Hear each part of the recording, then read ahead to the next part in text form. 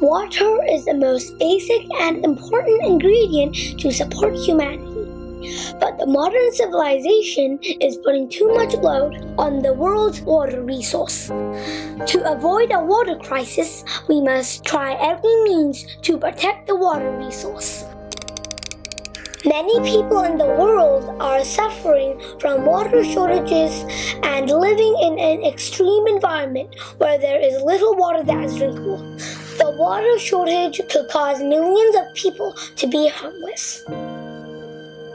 To raise public awareness of valuing water, an exhibition of international youth art for commemorating the 51st anniversary of Earth Day is held at the Art Centre Christchurch, New Zealand.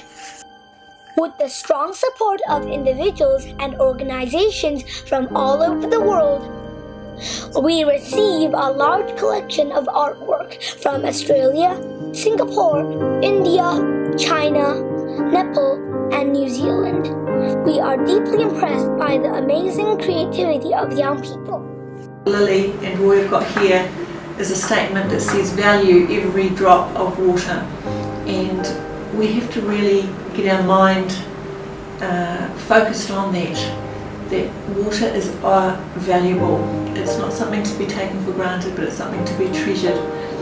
And if we get that understanding through education and through working together with our young people.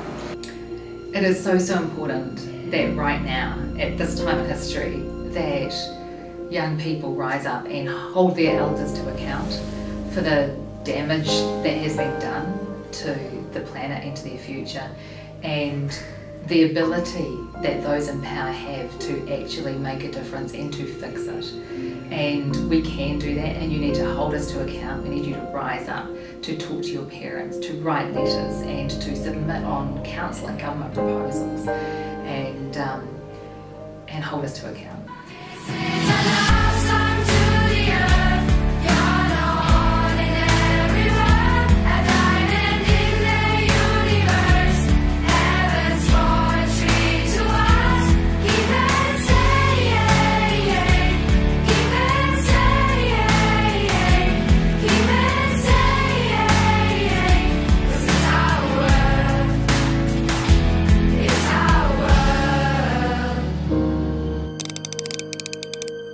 We hope to pass on the idea of valuing every drop of water to the wider public, to plant a seed of protecting the environment deep in their hearts, and let the particular seed sprout and blossom, beautifying every corner of the world.